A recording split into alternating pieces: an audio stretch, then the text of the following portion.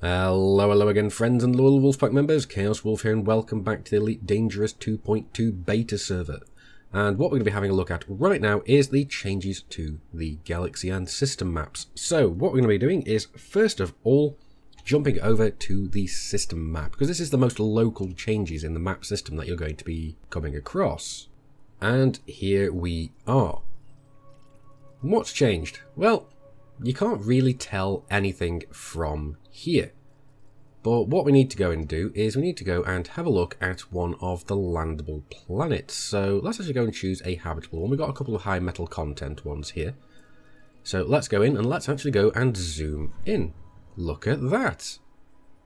Now this is actually a full 3D rendering of what the planets will look like when you get up and close to them. So you can actually go and scan them and have a look for interesting features from the system map. So that's really awesome actually. We can go and see the bases that are on there, we can see the impact craters, we can have a look and see if we can even find some canyons. So let's zoom out of that one, let's go into this one, see if we can find anything here. Again, this one's pretty similar to the previous one we went and had a look at, but they are in the same system, so that's not really surprising. Does this work for these ones? No, it doesn't, because we don't have the blue semicircle around, which means they're not landable. We've got an ice body, ice body, ice body, basically a load of ice body planets here. So we can go and have a look at a couple of these. Let's have a look at this one, because this one is habitable. Well, habited, I should say. And look at that, we've actually got some canyons. Not sure how big they would be, not sure how good they would be for canyon racing, but we can actually go and easily scan planets now to see where is a good place for racing. Go and have a look where the settlements are, and even, it seems, see whether they are on the light or the dark side of the planet currently. So that's an interesting little feature, being able to find out whether they're on the night side of the planet or not. So that's cool.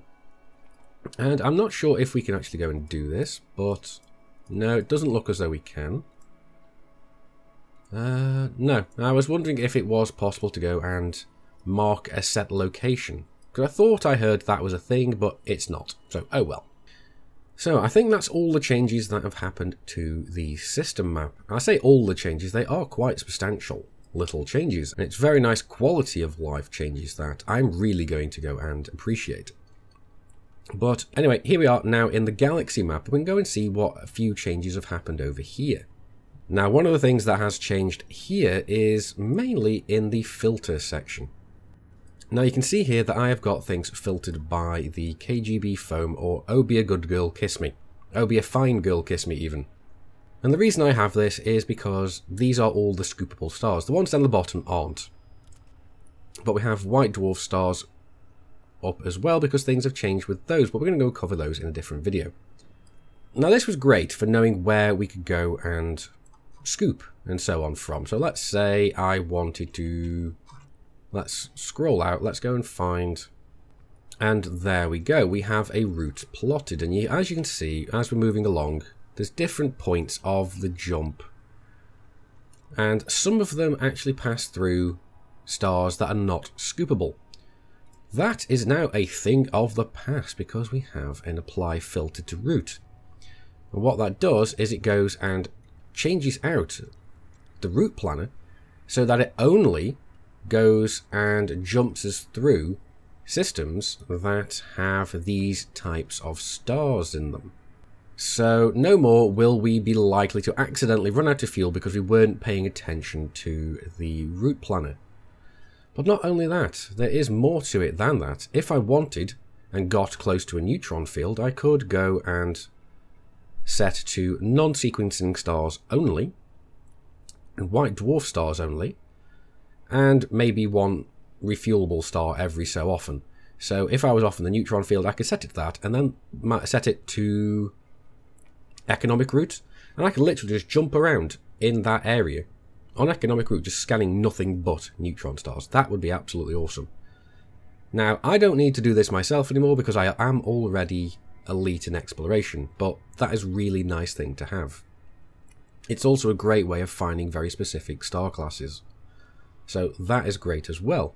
You could also go and set it to potentially F, G and K class stars, because I believe those are the 3 types of stars that are more likely to harbour life and, in game terms, spawn Earth-like worlds.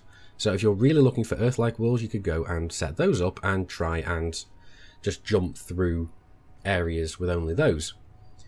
Now, it may not be possible. It may be possible because if the route planner can't find a route for you within your jump range with those specific things, it will kind of default to the previous route it found for you.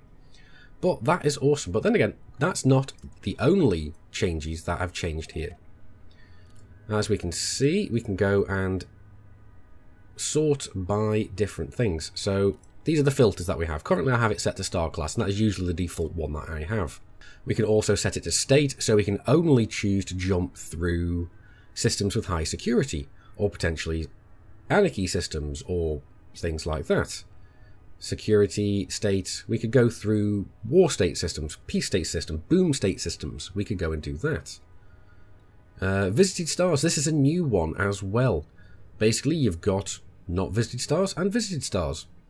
So let's go and set this so we can see them a little bit more easily.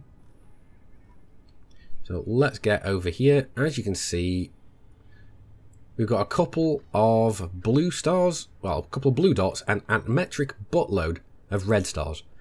Now, the red ones are obviously the ones that I have not visited. So we could go and turn those off, and then we could see all the places that I've actually gone and visited. Although, not very many around here.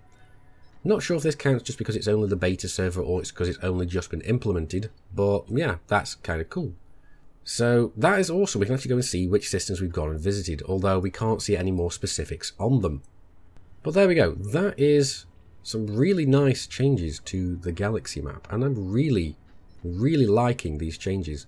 Now, unfortunately, the change to the applying filter to the star classes may make it that the fuel rats don't have as much work going forward, but I'm pretty sure there will be a place for them in the game. But anyway, guys, I really do hope you enjoyed the video. Like it if you've liked it, dislike it if you didn't. Neither of those good enough for you, that's what the comments are for. Anyway, guys, I've been Commander Chaos Wolf. You guys have been epic. I will see you soon. And until next time, Commanders, keep flying and stay shiny.